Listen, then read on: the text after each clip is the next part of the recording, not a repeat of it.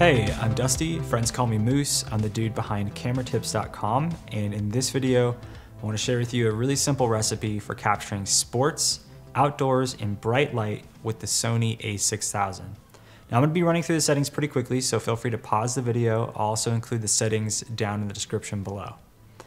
Now, I know a lot of you are probably wondering about low light settings for sports and fast action. The good news is you can use these settings, but there is a big gotcha. The gotcha is when shooting in these situations, there is a lack of light, and entry-level zoom lenses have a very dim, dark aperture, which restricts the amount of available light coming into the camera. Additionally, with sports, we need to use a fast shutter speed, and that also reduces the amount of light coming into the camera. So the camera's only option at this point is to raise the ISO, and it's gonna add a lot of grain, it's gonna reduce contrast, it's gonna make your photos look less vibrant and sharp, they're gonna look kind of dark and dingy. So the only way around it is to get a more powerful, brighter, faster zoom lens. And these types of lenses are very pricey. If you're dead set, maybe you're interested in becoming a sports photographer or you're a team photographer and you just have to get better photos in low light, what I'll do is I'll go ahead and link to some really popular lenses that will work well indoors and in low light. All right, so let's go ahead and jump into the settings. The first thing that we want to do is rotate our mode dial to the letter S. S stands for shutter priority mode. So in this mode, we'll be able to control the shutter speed by rotating this dial here. Now, if I rotate this dial to the left, I select a slower shutter speed. If I rotate the dial to the right, I select a faster shutter speed. A good shutter speed to start with is 1/1000. This is about fast enough to freeze most sports and most action. And if you do notice some subject blur as you're taking pictures, all you have to do is come back to this dial and increase the shutter speed a bit to help freeze that action. Now you might be wondering, why don't we just select the fastest possible shutter speed? Well, again, that brings us back to that problem I was talking about earlier, where the higher we go with that shutter speed, it's going to restrict the light coming into the camera, which is going to force the camera to use a higher ISO, which is going to kind of degrade the image quality. So we want to use a shutter speed that is just ever so slightly fast enough for the types of subjects that we are shooting.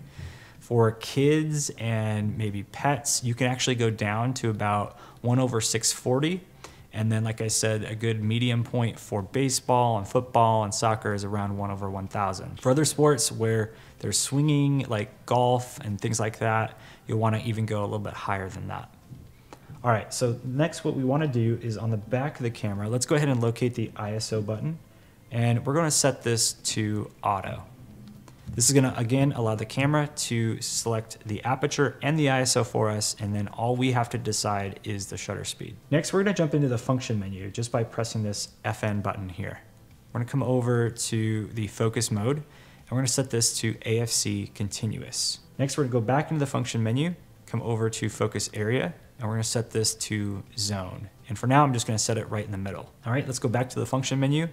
We'll come over to the metering mode tab, and we're going to make sure that this is set to multi. I'm going to go back into the function menu one more time, go over to white balance, and for outdoor bright light situations, I would just leave it set to auto, but if there is some cloud cover or a little bit of shade on the field, then I would come down here and select the appropriate preset, either shade or cloudy. One more thing that I'd like to do is set our drive mode to continuous. So to do that, we're just going to press the left-hand side of this control wheel, and inside this menu, we're going to come down here to continuous shooting high.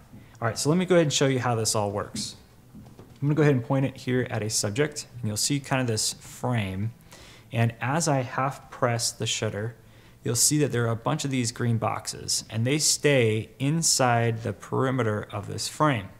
This kind of helps us to identify where we want to place the subject. It also helps if there are multiple people in the frame, we can kind of move the zone to wherever we want, and the autofocus points are going to stay within that zone. So to move the zone around, all we have to do is come back to the back of the camera here, press this button inside the control wheel, and then we can move that zone around. So if I wanted to move it over to the right or left, this allows us to do it.